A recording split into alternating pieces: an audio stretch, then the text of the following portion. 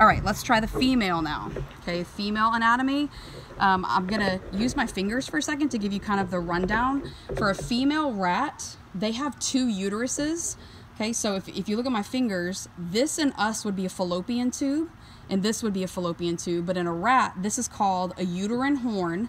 This one's called the uterine horn, and at the tips of my fingers is where their ovaries are. Okay, ovaries are here and here.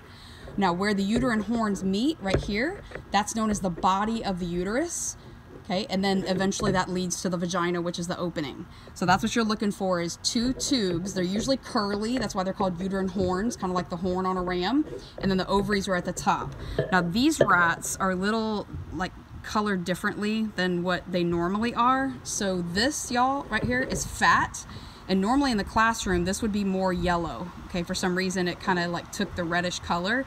So this female does have poop right here in her rectum. So don't be confused with that.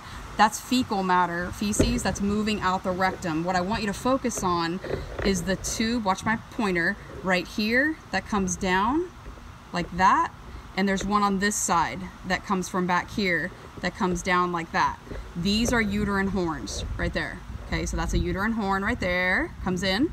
And this uterine horn comes from this side right there, and where they meet, I'll point to it. This is the body of the uterus right there.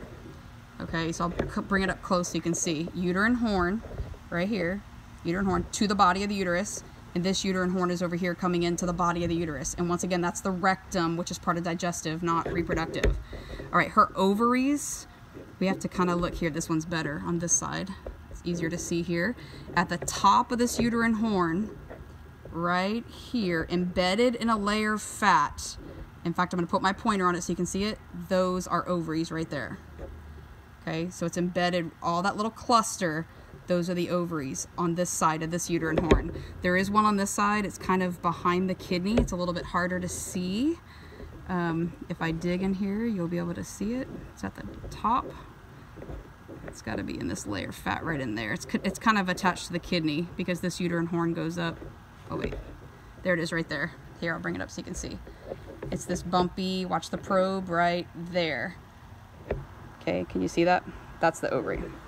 Okay, so one more time, female goes ovary at the top, uterine horn, ovary at the top this side, uterine horn, body of the uterus where it meets, and then that goes out, and her vagina is this opening right there. That's her urethra, that's the vagina, her anus is by the tail.